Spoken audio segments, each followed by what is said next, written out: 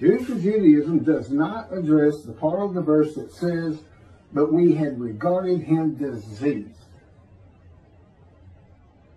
Again, it has to be all Jews at one time. When were the Jews, even by the Gentiles, regarded as diseased? No, sure, you can be ugly and say nasty things and say, oh, the Jews is like a disease, but, you know, but they haven't been. This is not perceptions. This is not how people think about you. This is a description of a real man, God's representative, his prophet like Moses, that he prophesied in Deuteronomy. And we think the Orthodox knows about him. Now, why is it so difficult? Why does everybody got to be saying this? Is it because you're religious? I think so. Well, God chose an atheist, a Gentile. The arid land in verse 2, that's Christianity. He comes from Edom. He comes from a Christian land. And of the Jews, no people are with him. It's so easy to figure out. See, a time is coming, the land blooms again. See, a time is coming, Jerusalem's rebuilt. Then I will make a covenant with you. Okay, covenant is here. How do we know? Well, you got to have a spokesperson, don't you? God does. You got to have a prophet like Moses. Oh, yeah, Deuteronomy's going to send a guy back. Wonder what he looks like. How do we identify him? Because I'm not going to believe anybody if I don't have a description. Hey, wait a minute. Here's a description. This is what the sages said. Said Moshiach, the anointed one from chapter 11, will be described here. That's how we find him. But he's here. He's got to be here, and the covenant's here. Let's find him. It's like y'all think he's going to come back Jews for Judaism, outreach Judaism, I heard somebody asked Toya, God had me listen to it, on the radio, and somebody called in and said, how do we know Moshiach's here? Here's his answer. I'll throw up the window and look out, and Torah will be written on every heart. No, you go to Jeremiah. The land blooms again. I don't know how you look at everybody you can see Torah written on the heart. I guess everybody's going to synagogue. But you return, I'll return. I will put my sanctuary amongst you. Your all sins forgiven. I know many of you that won't matter a bit. I'm writing a scroll of remembrance for that day. Bring Elijah. He's going to try. He got the same purposes as the righteous servant. So already, who is he? Well, we got this is what's unfulfilled. 4 men to come, 2 prophecies, covenants to come. David, at his arrival, God makes the grant of his friendship covenant. So that's with David. He needs to announce that. And Elijah is the messenger. What's the messenger of new covenant? Who's the only man taken to heaven? Elijah, specifically in the Hebrew Bible. And God sends him back. You got to ask yourself, why? Because he can talk to the angel. Right? Give me the covenant. Okay, I'm going to go announce it now. Where's the description of him? He's got the same purpose as the purpose of the man in Isaiah 53. If it describes anybody, it's just going to describe Elijah by purpose far greater than it's going to describe Jesus Christ. Doesn't see a single verse except the last one, the one that says he's a sinner. There's so many lies by him in that book, New Testament. I've got a video on doubt me. Go look at it. Go look at what the verses really say. Go look at what happens when Jesus says, all the prophets say of me, I'll ride this ass into Jerusalem, and the Gentiles will spit on me, mock me, scourge me, kill me, and I shall rise on the 3rd day. All the prophets, huh? Well, I got 20. In your Old Testament, the Hebrew Bible, not one says that. No one ever says that anywhere, even in biblical scriptures, supposedly, that wasn't canonized. But there is one, Zechariah. I believe it's chapter 9, verses 9 and 10. It's definitely verses 9 and 10.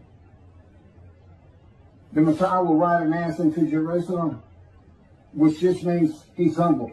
I'm going to go to Jerusalem, and I'm not riding an ass in to fulfill this verse, but I will be humble. God's making sure that as part of this process of being made suitable, where all those big, heinous words are listed, punished and chastisement, treatment, taken from society, cut off from the land of the living is what it says. Well, so was Ezekiel. There used to be some conflict in the understanding in some of this, and I can straighten it out. some of these verses by Ezekiel apply to the Assyrian Babylons. Some of them, and most of them, and the important ones that I'm going to be noting, apply to the Roman dispersal that has returned. And some of them apply to both. They can both, what's being said could apply to the exiles and to the dispersal. Thus said the Lord God. This is Ezekiel chapter 34, verse 10 through 13. Thus said the Lord God, I'm going to deal with the shepherds. I will demand a reckoning of them for my flock, and I will dismiss them from tending the flock. The shepherds shall not tend themselves anymore. For I will rescue my flock from their mouths, and it shall not be their prey. Now remember, this is being written in antiquity. I mean, like that last sentence, I will rescue my flock, this and that, and it shall not be their prey, as though all rabbis today are preying on. Well, that's not true. But what is true is they're dismissed, because this does not apply to the Assyrian Babylonian exiles. It can only apply to the Roman dispersal. For thus said the Lord God, here I am. I'm going to take thought for my flock, and I will seek them out, as a shepherd seeks out his flock. When some in his flock have gotten separated, so I will seek out my flock.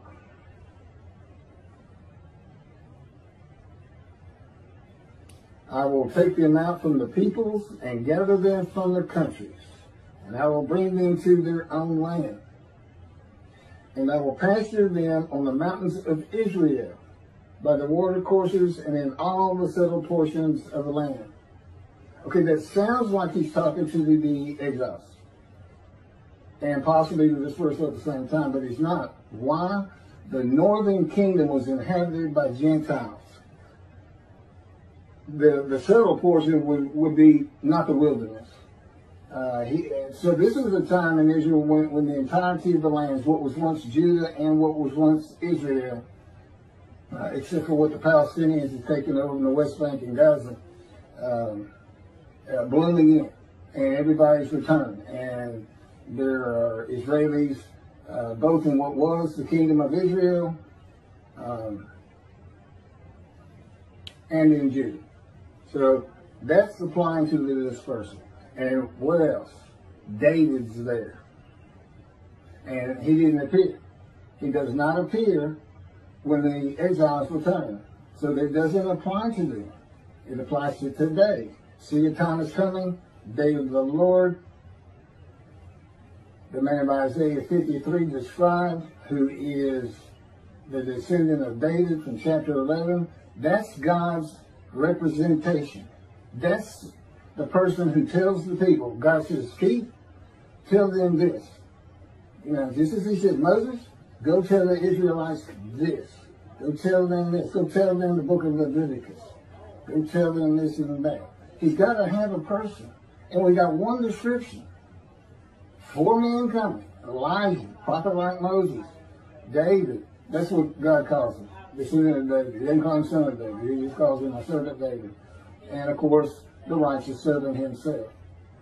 All 4 righteous servants, a description of one righteous servant who can handle the chores and the tasks that any of them would have to do. And I'll mention that in a minute. This is Ezekiel 34, verses 23 through 30. Then I will appoint, so he has this reckoning and dismissal. Then I will appoint a single shepherd over them to tend them, my servant David.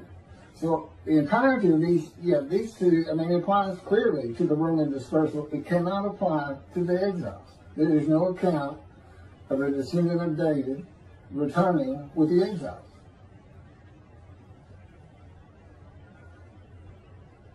That comes up in Zechariah too.